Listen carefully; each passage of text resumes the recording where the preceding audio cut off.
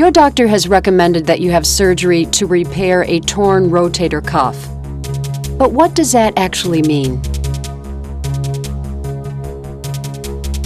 Rotator cuff is the term given to describe a group of 4 tendons that work together to support and stabilize the shoulder joint. Each tendon connects muscle to bone.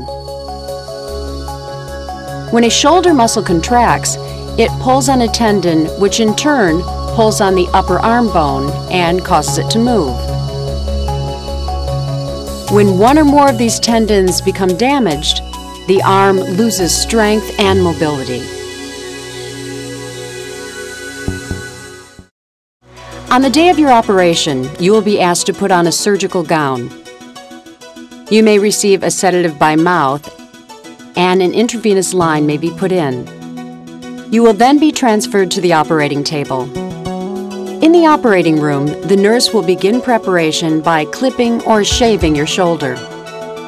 If you are receiving general anesthesia, the anesthesiologist will administer it by injection and using an inhalation mask. The surgeon will then apply an antiseptic solution to the skin and place a sterile drape around the operative site.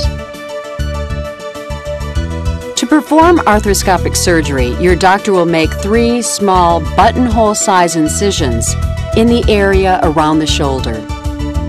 An arthroscope is essentially a very small video camera that your doctor will use to guide the surgery. Before your doctor can insert the arthroscope, the surgical team will inject a clear fluid into the joint. This fluid will inflate the interior space around the surgical site and will help your doctor by providing an unobstructed view and enough room in which to work. Your doctor will insert the arthroscope and inspect the surgical site.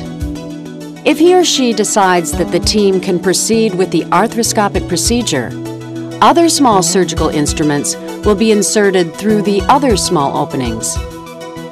First, your doctor will use a burr to file away any rough edges on the upper part of the shoulder bone, called the acromion. Under the deltoid muscle lies the bursa, a protective sac that prevents the rotator cuff tendons and the shoulder muscles from rubbing against each other.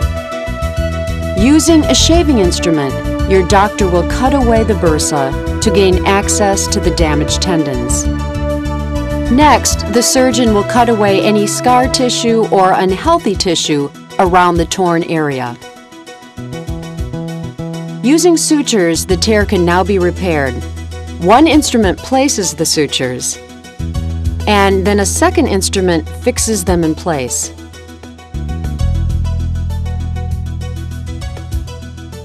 When your doctor is satisfied that all possible repair has been completed, the instruments are removed and the clear fluid is allowed to drain from the shoulder.